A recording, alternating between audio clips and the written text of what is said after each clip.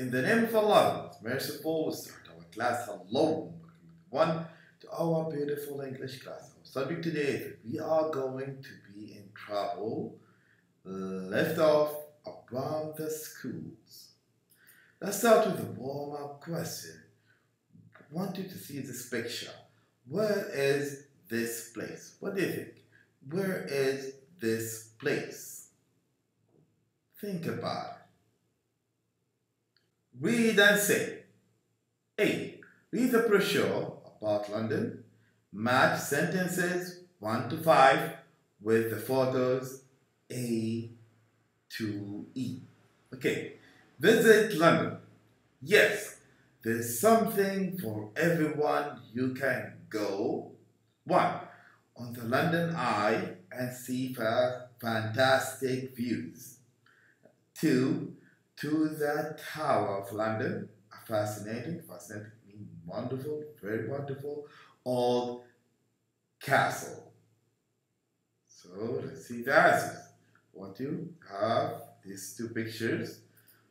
One, of course, D on the London Eye, the London Eye, everybody, and see fantastic views. This one. And number 2, to the Tower of London, a fascinating old castle. This picture from London, of course, so it's fascinating old castle here. Okay, very wonderful. Okay, let's complete.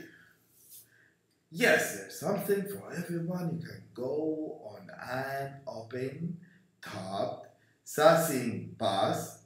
What do you think? Which picture? Number 4, on a picnic in one of the beautiful parks. Number 5, to the science museum and learn interesting facts. Let's see the answer. 3 is B, on the open top sightseeing bus. This one is B. Of course, number 4 is E, on a picnic in one of the beautiful parks. Beautiful parks. So it's E here.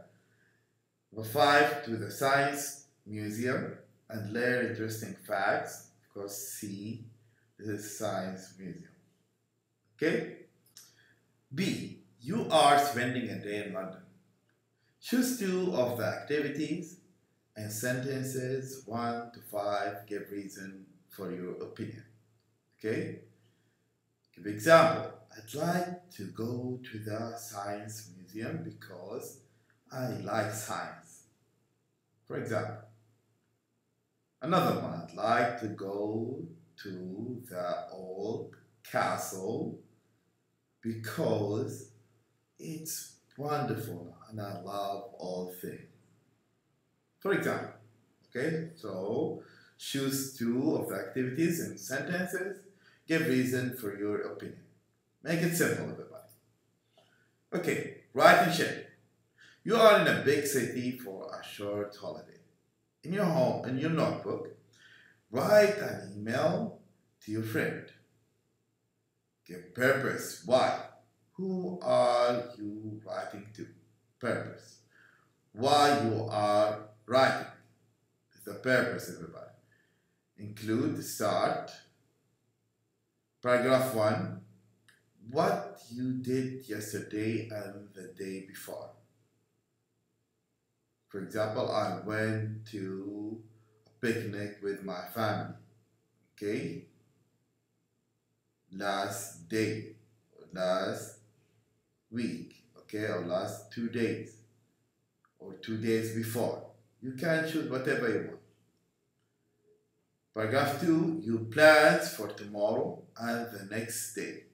Your plans, what you are going to do. I'm going to visit London Eye, for example.